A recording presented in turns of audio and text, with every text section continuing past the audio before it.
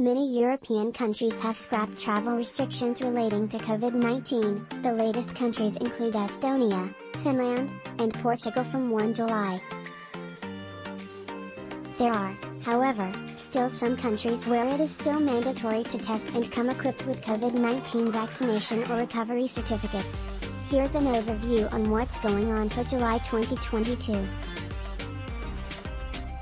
There are currently 32 destinations in Europe that don't have any COVID-19 restrictions in place: Albania, Austria, Belgium, Bulgaria, Croatia, Cyprus, Czech Republic, Denmark, Estonia, Finland, Germany, Greece, Hungary, Iceland, Ireland, Italy, Kosovo, Latvia, Liechtenstein, Lithuania, Moldova, Montana.